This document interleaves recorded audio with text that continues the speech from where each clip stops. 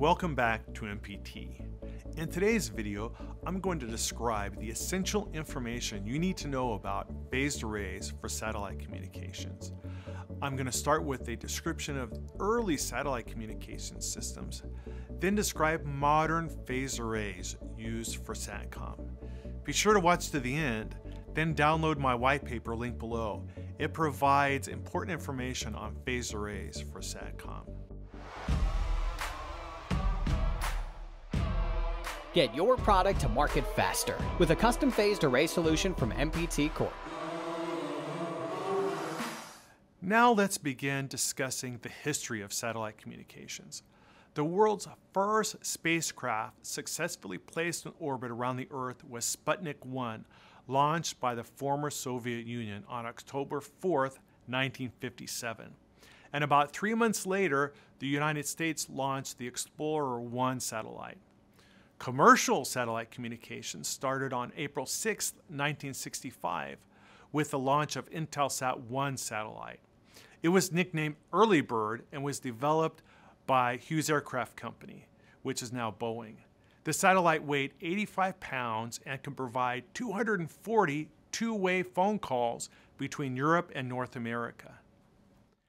Now let's discuss user terminals. In the early days of satellite communications, user terminals had large antennas to establish reliable communications with the satellite. These antennas were 6 to 10 feet in diameter or larger. This size antenna was required to achieve connection to the satellite. However, in the early 1990s, a system was developed with new satellites capable of delivering television signals to small user terminals. Using this technology, Hughes started DirecTV Company, and it used relatively small antennas for the user terminals. Within a few years, satellite TV user terminals were commonplace around the world. These terminals communicate with a single satellite that's in geostationary or geo orbit, which means that the satellite antenna is bolted in place and fixed to a point in space. This brings us to present-day satellite communications. Modern user terminals that provide satellite connectivity must now support communication with satellites that are in low Earth orbit, also called LEO. This means that the antenna beam must move either mechanically or electronically to track the satellite. This is different than geosatellite antennas, such as satellite TV antennas, which were already described.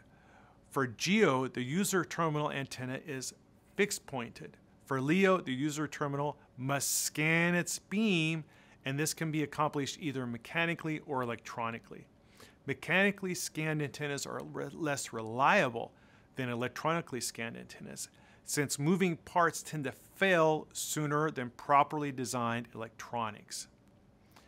MPT has tracking satellite phased array products, and MPT has successfully demonstrated and used them to track LEO satellites and communicate with LEO satellites. In fact, the system has 2 simultaneous antenna beams that can establish communication with the satellite.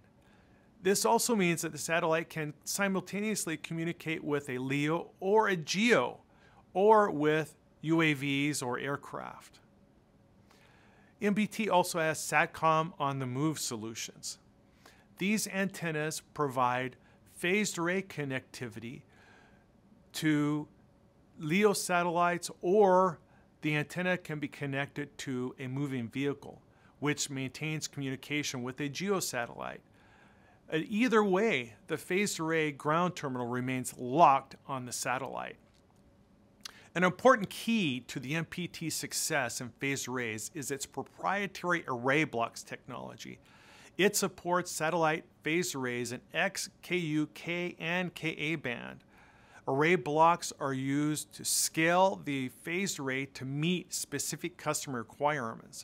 For instance, if a particular G over T is needed, then array blocks are combined by MPT to achieve that specification. Also, if a specific EIRP is required, array blocks are combined to achieve it. The customer is shipped a system with multiple array blocks to meet their specifications. In other words, array blocks allow for a modular solution, which makes our arrays more affordable. Thank you for watching. Now, download the accompanying white paper I've linked below. It provides critically important information on phased arrays for SatCom systems, such as system descriptions, block diagrams, and details on array block technology. If you have further questions about SatCom phased arrays or to start your own phased array development process with the experts here at MPT, visit our website to get started. Until next time, this is Rick Sturdivant with MPT.